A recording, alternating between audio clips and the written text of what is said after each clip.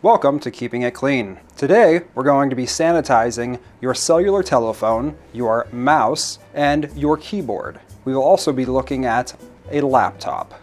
The first device we have is a typical iPhone. Now, when sanitizing this device, it's important to use alcohol content higher than 60%. You can also use a Lysol wipe, or you can use an alcohol prep pad or even hand sanitizer. Now, since this device is touched more by your hands than your faces, it's important to keep this clean. You'll want a microfiber cloth or a towel or something that's not abrasive. We're not going to be applying the solutions directly to the device. Instead, we're going to be putting it on the cloth and then going around the device. Using your Lysol wipes, dab a little. Just enough to make it slightly moist. On the screen of the phone, you want to be extra careful not to get into the speaker hole. Smooth circles. Tiny smooth circles around the areas. Stay away from the charging port. Go up and down the sides on the buttons. A little bit on the speakers. Remember, a little bit of dampness goes a long way. Around the sides. And the very important part is the back of the phone.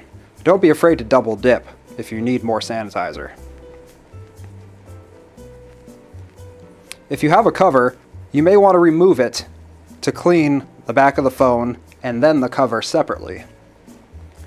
Again, this can be used with Lysol wipes or Clorox or any type of disinfecting wipe that brags about 99% and such. You can also just use a hand sanitizer. Same principle, dab it on a little bit. It's important to make sure once you're done cleaning that you go ahead and give everything a nice clean polish. Next, we'll be moving on to your mouse. Same principle applies, except we can use a little bit more. We can make it extra damp. Bigger surface area, not too much to worry about on the top. Just give it a good rubbing. When you get to the bottom, you want to be careful. You have a laser peripheral there. You don't want to obfuscate this laser. And you want to make sure that you're steering clear of where the batteries go. Last, we have our keyboard. For the keyboard, you're going to really get this rag real moist. Get a lot in there. With the keyboard, you don't need to be too worried. Just make sure you're not getting large pockets. Go real gentle at first, as if you were playing some type of instrument that you would play in a gentle manner. Real gentle.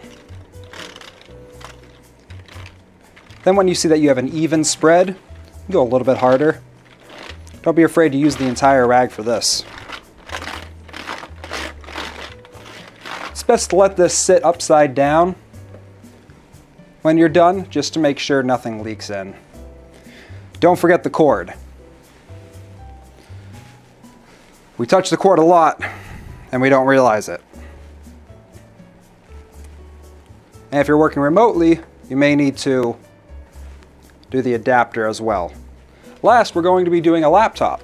General laptop with a touchscreen. The keyboard as well connects to the main circuitry. So you want to be extra careful when applying any type of solvent. You can rub off the coating that keeps it safe. And then you won't be able to click anymore or move your finger around. Using the same rag, it's already damp. Put a little bit more on there. Just a little bit more. No, still using one Clorox wipe. We have a nice damp rag, and we're going to start on the keyboard here. Real gentle. We don't want anything getting inside. And then you can go in between the keys. Take your finger, get it in the cloth, go inside the keys.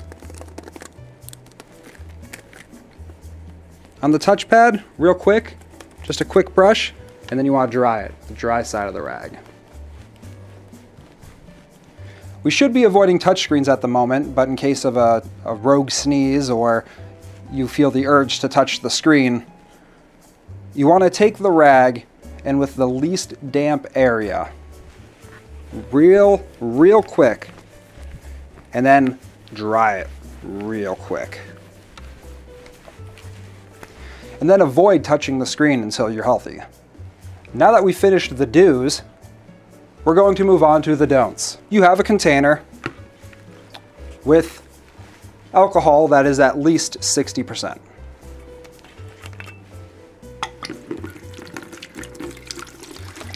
And you just fill the container.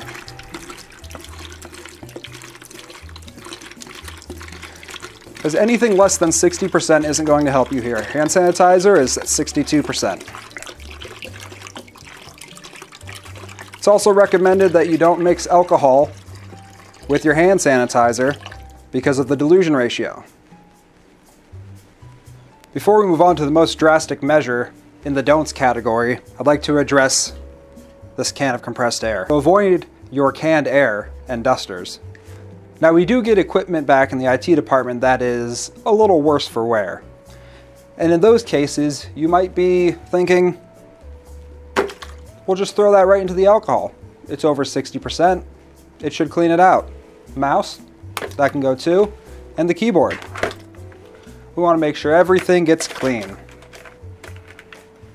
And because we're following our guidelines, it will get clean. It just won't be very useful afterwards.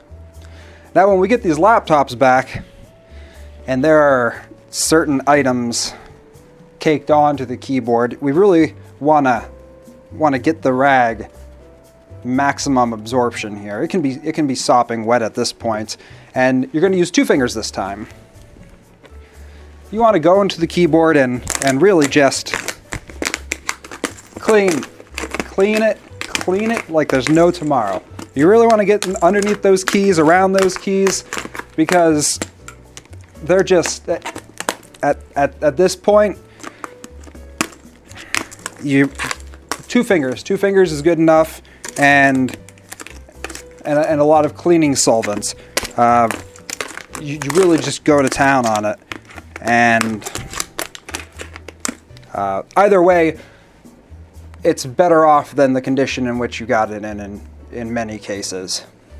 Oh, one quick note, the webcam, you don't need to worry about cleaning that. You can just go over that with a soft cloth. Thank you, and that's been keeping it clean. Dr. Pancakes, he's not a real doctor. Dr. Pancakes, he's not a real person. Dr. Pancakes is just doing the best he can. Dr. Pancakes with the information at hand.